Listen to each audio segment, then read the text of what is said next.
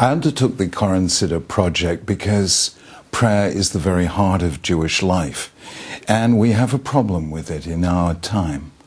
The Rabbi said, Jewish life depends on three things: Torah, Avodah, and Gemilut Chasadim.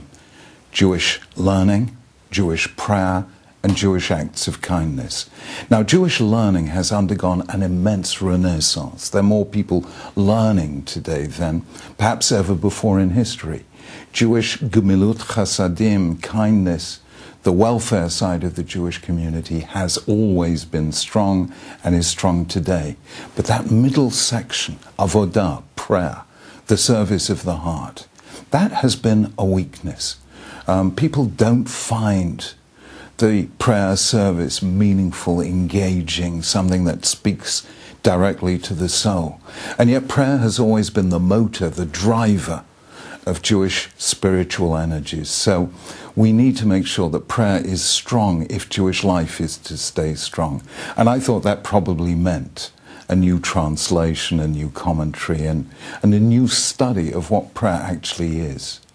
The reason I wanted to work with Koren publishers is that they have really been the masters of the aesthetics of Jewish books, of the art of typography. The original Koren Tanakh, which used the first new typeface to emerge from the land in the state of Israel, was one of the most beautiful Jewish books, printed books, that's ever been produced. And the Koren Siddur likewise broke new ground. It sets out the prayers, many of the key prayers, as poems. And of course, Jewish prayer is poetry. So in typographical and aesthetic terms, Koren is as good as it gets. And for me, it was an immense privilege working with the people who have produced masterpieces like that.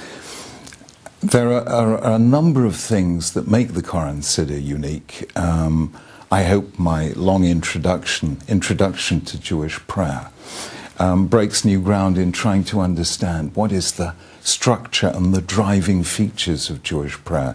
I mean, to me, that was the most creative of all the elements that I was directly involved in. The halakha section at the back is really something very splendid and very detailed, and it's a fine piece of work. There are things in the Koren Siddur that you won't necessarily find in any other Siddur or in ones with English translations, like Yom HaZikaron, Yom HaAtzmaut, Yom Yerushalayim, these crucial days in modern Jewish history and the services that go with them. I think it'll probably be a new feature to have in the Siddur a service for Zeved Habat, an order of service on the birth of a daughter. And in various other ways, I think we've tried to put into this work things that you don't readily find in other Siddurim. My dream of what I would like the Koren Siddur to achieve is for people to really daven, to feel that prayer is something that lifts you, that inspires you, that makes you see the world in a different sort of way. Jewish prayer is so beautiful. It's so powerful. It's the distillation of thousands of years of Jewish aspiration and of the attempt of human beings to speak to God, and also to let God speak to us. Prayer should leave us different from what we were before we began to pray. It should allow us to see a little more of the divine radiance in the world and a little more of what God wants from us.